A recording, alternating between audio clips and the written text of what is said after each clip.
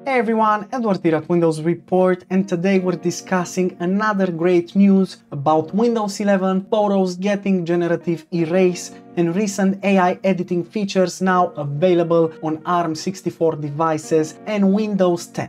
So without further ado, let's just jump right in. From now on, the Spot Fix tool that's been released on Microsoft for some time, now with the help of AI, will get a new name, and that's Generative Erase. Now in the app, this feature will allow you to fix and remove distractions from your photos like background objects or miscellaneous visual clutter or even your annoying wife. Compared to Spot Fix, Generative Erase creates a more seamless and realistic result after objects are erased from the photo, even when erasing large areas. Now, to use Generative Erase, you have the option to go to Edit Image, then select the Erase option.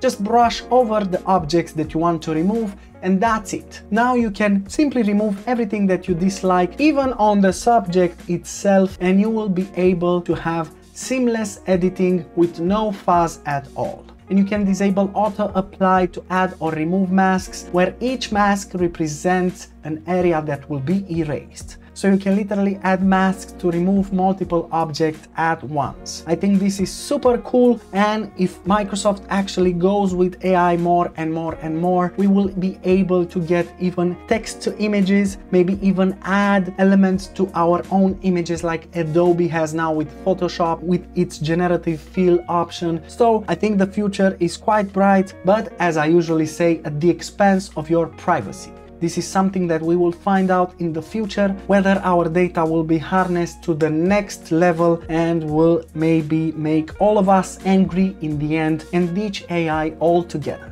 And lastly, other fixes and improvements related to this: all of the current Photos app AI edit features, including blur background, remove and replace background, and generative erase, are now available in the Photos app for Windows 11 for ARM64 devices. So you can directly go check it out and remove all the annoying objects in your photos. And for the first time, Windows 11 will be receiving all of the AI editing features that were previously available only on Windows 11. And other than that, there's various stability fixes and improvements that are not mentioned in here.